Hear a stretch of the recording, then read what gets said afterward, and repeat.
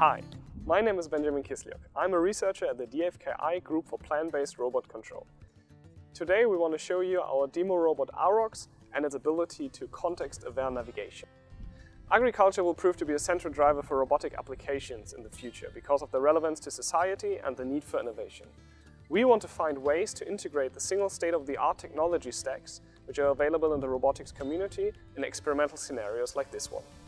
This showcase is about context-aware navigation. In the experimental setup, we want to enable the robot to navigate around the farm without any human intervention. For that, it must be able to adapt its robot control behavior and configuration flexibly depending on the context of its surroundings and the terrain.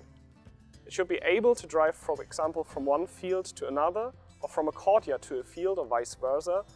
We modeled the farm from satellite imagery, segmenting the whole area into different zones, and set waypoints at the crossing points between those zones to make up a topological graph spanning the drivable areas of the farm.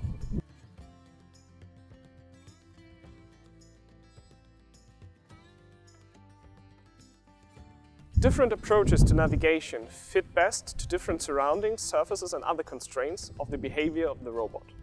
So when given the command to navigate to a certain geolocation, the path is decomposed into segments from one waypoint to another.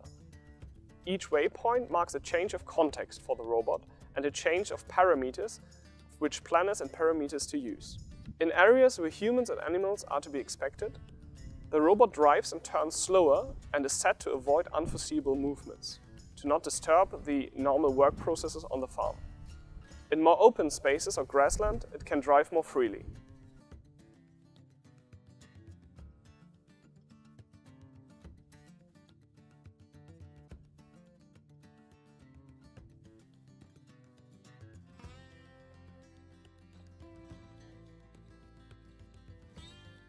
In the future, more aspects of the robot behavior are meant to be changed this way and from logical inference instead of given parameter sets.